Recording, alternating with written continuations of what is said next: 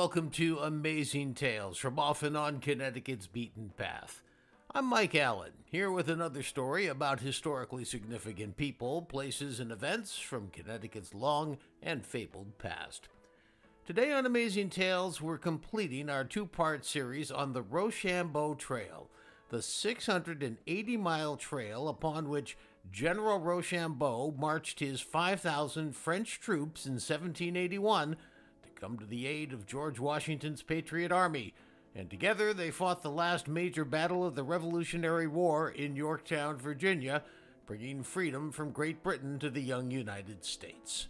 My guests are Johnny Carawan, the trail administrator for the National Park Service for the Washington Rochambeau Revolutionary Route National Historical Trail; Sal Lilienthal, a Kent, Connecticut resident who actually biked and kayaked the entire length of the trail to help promote it; and returning from part one, Dr. Bob Selig, the foremost expert on the Rochambeau March and the Revolutionary War.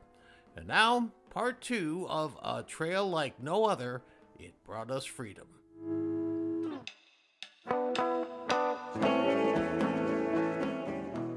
To quickly recap the highlights that we heard in part one of this two-part series, the Rochambeau Trail is 680 miles long, stretching from Newport, Rhode Island to Yorktown, Virginia. It's named after French military commander Rochambeau. He and his 5,000 French troops landed in Newport to help George Washington's Patriot Army fight the British in the Revolutionary War. They had come because, after 5 years of fighting, the Patriots weren't doing well against the British. They needed help, and they asked the French to provide it. The French were happy to help because they would then have a long-term ally in the seemingly never-ending wars that France always was fighting with England. If the French didn't help and the Patriots lost the war, the British would control all of North America, and the long-term prospects for France would be quite bleak. When we left off, Rochambeau and Washington had met in Hartford and agreed that their number one target was New York City.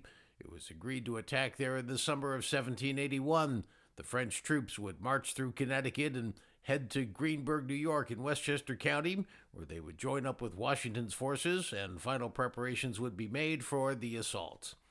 Now, as a reminder, the Patriots had held New York City until late 1776. Then, shortly after the signing of the Declaration of Independence, the British sent a huge swarm of soldiers to the city. Well, they drove George Washington and his army out of the city, forcing them to retreat back into New Jersey. If for no other reason, pure pride was reason enough to try to retake New York. But more importantly, the British had established their North American headquarters in New York City. If the British could be driven out of New York, the Patriots would certainly win the war once and for all. Well, the big year for this effort was 1781. It was then 6 years into the Revolutionary War, and a lot was riding on this joint campaign between the French and the Patriots. In March of 1781, the French forces were still in Rhode Island, where they had landed the year before. Washington visited Rochambeau in Newport to review the troops. 2 months later, in May of 1781, the two generals met in Wethersfield, just south of Hartford. This was a major strategic meeting to finalize the plans. The mood was rather grim.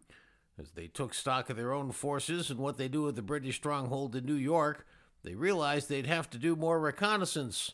Plus, the Patriots and French realized that they weren't as formidable as perhaps they needed to be. The French were simply a far better military outfit, according to Dr. Bob Selig. The average time of service is over 5 years. The Continental Army isn't even 5 years old at the time. Not too many years before this time, the French had referred to the Continental Army as looking like ducks in cross belts. However, the Patriots had taken steps in the ensuing years to improve themselves. For instance, they no longer accepted young teens from farms throughout the colonies. In those 6 years of war, the Patriots had started to get smarter. Still, culturally, the two sides couldn't have been more different. The Continental Army had corporal punishment and floggings, not the French. And Continental Army soldiers often had to simply go without, something that Bob says the French actually came to admire. There's more than one officer that says not getting paid, getting a little bit to eat only, and the way they are treated That's not something that would fly in the French army. But regardless of competence, there was now work to do and strategic plans to draw up. At that May meeting in Wethersfield, Washington and Rochambeau understood that the French Navy would be sailing into New York Harbor about 2 months later in mid-July, and this was going to be critical to success. The French Navy would complete what's known as the siege ring. Their blockade of New York Harbor would stop British ships from being able to resupply British forces in the city. This while Rochambeau and Washington's men attacked Manhattan and Brooklyn from the north. Since the British technically outnumbered the combined Patriot French forces, the support of the French Navy was instrumental to success. So with this knowledge, the final decision was made. They would attack New York City. Rochambeau marched his troops now across Connecticut, headed toward Greenburgh, New York. In July, before the French Navy arrived, Washington, in a change of plans, decided to stage a surprise attack on an estate called Morrisania. The estate was located just north of the island of Manhattan, in what is today the Bronx. Washington wanted to send a message to the British. At the time, Rochambeau and Lauzon's French troops had finished marching across Connecticut and were on the Connecticut-New York border in Ridgefield. Washington sent a letter to Rochambeau asking him to change plans and send his Lieutenant Lauzon's troops to Morrisania for the surprise attack instead of going to Greenburgh. The letter just happened to arrive in Ridgefield on Rochambeau's birthday. Well, Bob says Lauzon was to meet up at Morrisania with Patriot forces commanded by a man who just happened to be named Lincoln. In the days before cell phones and other communications, the Lincoln and Lauzon do not arrive at their destination at the same time. The mission essentially had to be called off, with forces retreating to the north. They're going up basically Sprainbrook Parkway up toward Westchester County. Morrisania, by the way, is today part of the Harlem River Rail Yard, south of I-87 in the Bronx. Now there's nothing left of it. At this point, the troops had established large campsites in Greenburgh, New York. They'd be there for 6 weeks. It was their first chance to really get to know each other before the big attack on New York City. Washington and Rochambeau used this time to conduct several reconnaissance missions. They needed to know where the forts and troops were located and what types of defenses the British had in place. Well, while in Greenburgh, Washington stayed at the Appleby House. It used to be in the Ardsley section of Greenburgh, near where Ardsley High School is today. It is no longer standing. Rochambeau's headquarters were at the Odell House in the Hartsdale section of Greenburgh. The Odell House is still standing. In fact, it's in the process of being restored. Washington was starting to worry. The French Navy hadn't arrived in New York Harbor as planned. He needed a backup plan. So he ordered his engineers to devise a strategy for taking New York without the Navy blockade. And that picture didn't look very pretty. On August 14th, 1781, the entire universe changed.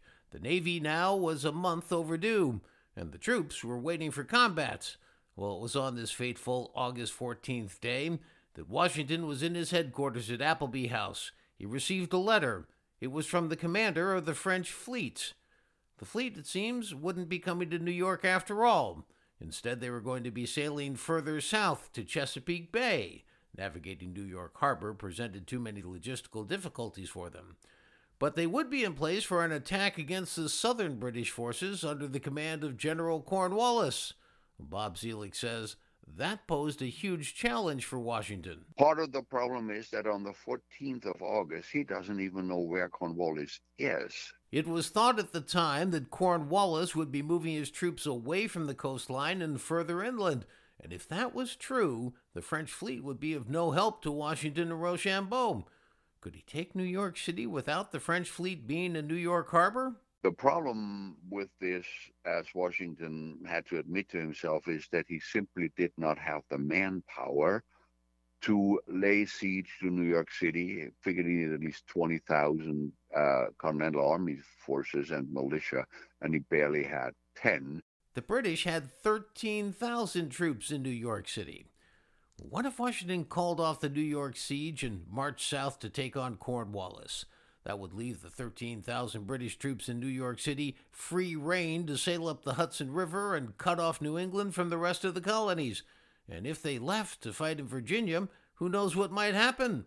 And what if they lost the battle to Cornwallis? Certainly that would mark the end of the War of Independence, and the colonies would belong to Great Britain forever. The stakes literally couldn't have been higher. What would be the outcome of a wrong call? Well, Bob says it would be different for Washington than it would be for the battle-hardened French, who, after all, already had their own country. Okay, win some, lose some. If this goes wrong for the Continental Army, if this goes wrong for Washington, he may just find himself being hung from the nearest tree by the British. The next day, August 15th, Washington showed the French fleet commander's letter to Rochambeau. Didn't matter, though. Washington had already made his decision. He ordered Rochambeau to prepare his troops to march south to Virginia. Well, the very next day, August 16th, Washington finally got a little bit of good news. He learned that Cornwallis had dug in at Yorktown, Virginia, on the water. That meant the French Navy could close the siege ring while Washington and Rochambeau's troops attacked on land. Washington told Rochambeau to proceed through New Jersey along an inland route so the British in New York City wouldn't know their whereabouts. At this point, suffice it to say, Washington's decision worked out quite well. Cornwallis was beaten, and the British decided at that point to call it quits. They gave the Patriots their country and headed back to England. After all, England still had Canada. The next part of this story concerns the effort that's underway to preserve the tremendous history of this trail for the future. And for that, we turn to Johnny Carawan. He's the trail administrator for the Washington-Rochambeau Revolutionary Route National Historical Trail. Well, that's a mouthful, but it basically means he's in charge of the Rochambeau Trail for the National Park Service. The Rochambeau Trail, as a formal concept, was only approved in 2009 by Congress during Barack Obama's administration. And for now, Johnny is a one-man show, but he has big plans and a great vision, and is working very hard to pull many strings together to make the trail more widely known.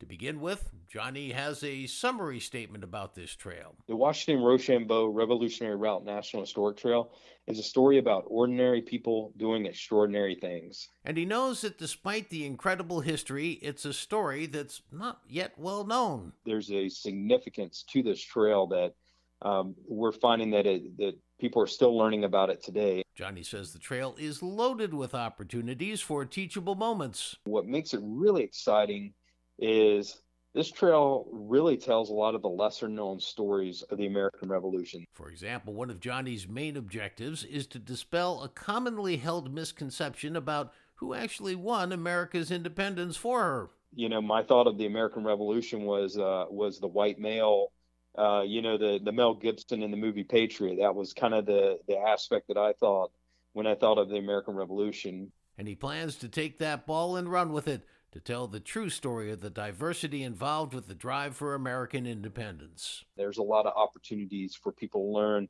in greater detail the involvement of women and children, Native Americans, African Americans, all who contributed to our nation's freedom. The Rochambeau Trail won't be the same as, say, the Appalachian Trail, a 2,200-mile-long dedicated hiking path from Georgia to Maine. Instead, there's going to be an effort to secure and preserve a number of places along the trail. Now, in eastern Connecticut, where there's been less development over the years, many of the sites remain pretty close to their original states. But once you get closer to New York, in Fairfield, Litchfield, and New Haven counties, a number of the sites have already been permanently disturbed. Still, there are endless opportunities to use online technology to help pinpoint locations on maps. In fact, Dr. Bob Selig is the author of all of the site descriptions that you'll find on the main website for this trail. In fact, you should bookmark this site. It's w3r-us.org. Again, that's w3r-us.org. And that stands for Washington-Rochambeau Revolutionary Route, W3R. Now, some sites already have the W3R plaques installed, and more are coming. Johnny says he realizes he can't do it all alone. Another part of his plan is to staff up his crew in 2023 with interpretive park rangers at select locations to help people understand this remarkable part of our history. I call them the school teachers to the park. They help to interpret the value and meaning of objects and places to people. One of Johnny Carawan's brilliant marketing ideas was to offer a $10,000 grant for ideas and proposals on how to promote the trail. Well, enter Sal Lilienthal. Sal's a resident of Kent, Connecticut, and there he runs his business, the Bicycle Tour Company. And on the side, he's written 2 books on the Revolutionary War. There was Revolutionary Connecticut, published in 2012, and Revolutionary Battles, Experience America's Roads to Independence, published in 2014. Well, we'll end the suspense. Sal won that grant. But you don't know yet about the incredible proposal he put forth that won it, or the unbelievable difficulties he had to face in implementing it. Sal proposed to bicycle and kayak the entire 680-mile length of the Rochambeau Trail. He'd bring along some bike riders with him, and he'd stop along the way for special events. A home-run idea. Well, Sal based his idea on what he's observed over the years with his bike touring company, something he calls experience learning. In one such case, he took students on a ride to Ridgefield. That's where there was a major skirmish between British and Patriot forces back in 1777, after the British had burned Danbury and were heading back to their ships off the coast of Westport. When you go to the spot where, Benedict Arnold was pinned down by his horse, and there was a blockade on Main Street in Ridgefield, or the spot where General Worcester was mortally wounded, you could see a light go off in the kids' heads. This is, wait, what happened here? And then they go back and research it, or this is where the British fired a cannonball into Keeler Tavern, and you could actually see the cannonball. It's still there from a couple hundred years ago. He says he likes to cast such historical events in sports terms. Students often relate to such terminology and come away with a greater appreciation for the events.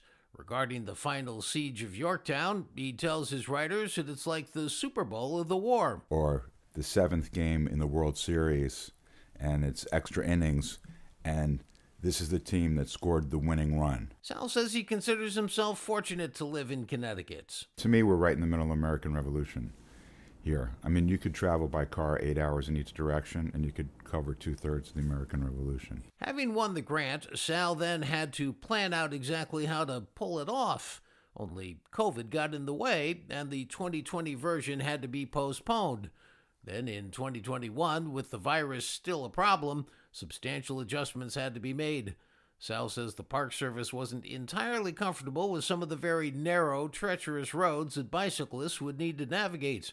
Plus, COVID argued against too many public activities, so they said he should go it alone. Sal got his bike, his chase van, and a small support crew out to Newport, Rhode Island, where the Rochambeau Trail begins. The first stage actually required Sal to be in his kayak in the water that Rochambeau's troops had to cross to get from Newport to the Rhode Island mainland. On Narragansett Bay, most of the time, it's at least 3, 4, 5, 6 feet of chop. And on the ocean side, it's even more. So I wasn't used to that, but once I started practicing that, I really enjoyed it. Sal had agreed with the Park Service to hold at least one marquee event in each state. Connecticut's event was held in Waterbury. There are 2 French soldiers buried at East Farm Cemetery in Waterbury. So we had a ceremony there with 3 enactors at their gravesite. It was right after that event that a spell of bad luck befell Sal and his plans. He was supposed to ride his bike from that Waterbury cemetery to the Odell House, Rochambeau's headquarters in Greenburgh, where another event was scheduled. Unfortunately for Sal and his crew, the follow-up van with his kayak, spare bicycle, multiple spare parts, and spare clothes broke down while passing through Newtown. I called my dad. I says, can you go rent a U-Haul so we could take all the stuff from the van, put in the U-Haul. Jeff and my dad put everything from the van into the U-Haul while I continued biking. The Odell House was still 50 miles away, but he made it on time. An important part of this promotional undertaking was to highlight Johnny Carawan's vision of educating the public about the diversity that existed during the American Revolution. One great example is the 1st Rhode Island Regiment. it was almost entirely comprised of African American soldiers. Sal says that during the war, the regiment had been assigned to protect a crossing on the Croton River in Yorktown, New York. There was a skirmish. It's called the Battle of Pines Bridge. And there's a monument to the 1st Rhode Island Regiment at Yorktown Heights, New York. So we had a ceremony there. From there, Sal was to face yet another test. In fact, a much more daunting challenge. In Delaware, he staged an event with some children on their bicycles near Wilmington before settling down for the evening. We stay overnight in Delaware at a hotel, and the next morning the van was stolen. Everything. My bikes, my kayak, all my spare parts, everything. So I bought that bike right there, the cheapest bike in the store.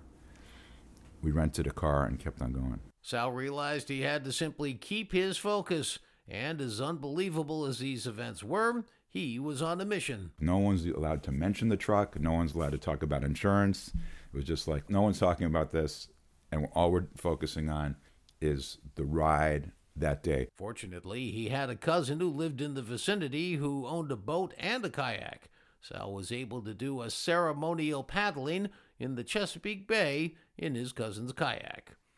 And yet a potential mishap of even more significance was just narrowly avoided, a threat that came from Mother Nature herself. Despite all the stuff that happened with the van and the stuff getting stolen and the truck and all that, we got unbelievably lucky with the weather. We did get some rain, and the day the tornado was supposed to hit Wilmington, we didn't get a drop of rain. So all's well that ends well. Sal's amazing bike and kayak trip took 2 weeks in August of 2021, and he has tons of pictures and memories to show for it. Well, except that's not the end of Sal's story. This was kind of a warm-up ride for the 250th anniversary. The semi-quincentennial, or 250th birthday of the United States, is just around the corner in 2026. And Sal already has his date set up for the next bike trip. We want more people involved. We want the events to be bigger. We want to bring people from Europe over, especially France, to be biking and kayaking with us. Sal figures that the actual year of the country's 250th birthday, 2026, will be overrun with competing activities. So he's targeting 2025. He plans to start at Newport in June of that year and ride up to the Victory Monument in Yorktown, Virginia on the 4th of July, 2025.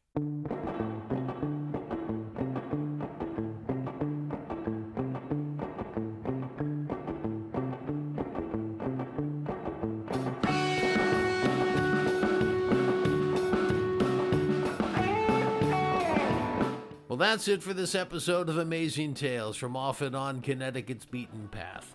I want to thank my guest for this episode, Johnny Carawan, the Trail Administrator for the National Park Service for the Washington Rochambeau Revolutionary Route National Historical Trail. Sal Lilienthal, the Kent, Connecticut resident who actually biked and kayaked the length of the trail to help promote it. And Dr. Bob Selig, the foremost expert on the Rochambeau March and the Revolutionary War. Please follow me at my main podcast website, amazingtalesct.podbean.com. Also, in between episodes, you can check out my Facebook page at Amazing Tales CT. That's where I place photos supplementing my podcasts. Plus, I'd love to hear from you, and you can always send me an idea for a story you'd like me to look into. Well, if you liked what you heard, spread the word with your family and friends. See you next time here on Amazing Tales from Off and On Connecticut's Beaten Path. I'm Mike Allen. Be safe and stay healthy. Amazing Tales from Off and On Connecticut's Beaten Path is a production of True North Associates, LLC.